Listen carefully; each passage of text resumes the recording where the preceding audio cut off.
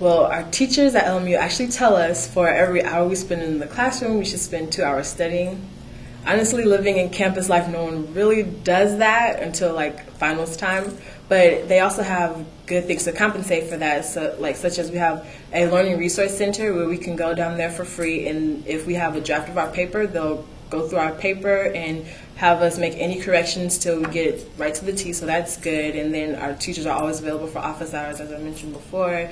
And libraries open 24/7. There's a lot of things that we can use to make up for our lack of study time usually, but our course load, is not that difficult. We're not overwhelmed. It's bearable, but it is challenging.